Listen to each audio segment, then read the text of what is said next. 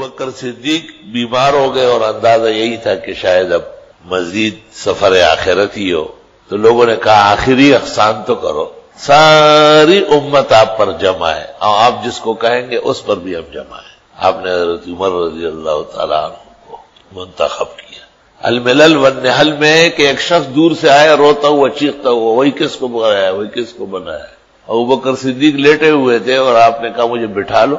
اور تکیے کے سہارے بیٹھ گئے اور فرمایا کہ میں نے عمر کو مقرر کیا ہے اپنے بعد، آسمان و زمین گواہ ہے کہ اس سے بہتر انسان نہیں، اور فرمایا یہی سوال اگر قیامت کے میدان میں مجھ سے ہوا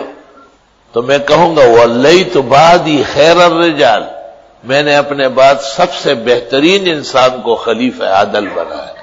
اور فرمایا مجھے یہی توقع ہے کہ جیسے میں عمر کو سمجھتا ہوں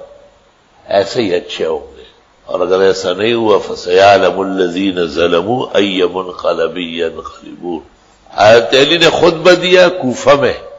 اور خطبے میں کہتے ہیں للہ بلاد عمر فإنه اقام السنہ،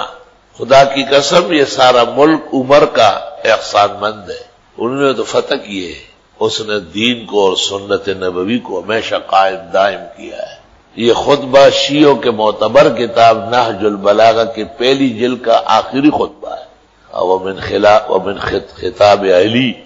بجامع مسجد الکوفہ، علی نے کوفے کی جامع مسجد میں جمعے کا خطبہ پڑھا ہے، اور خطبہ جو نے للہ بلاد عمر،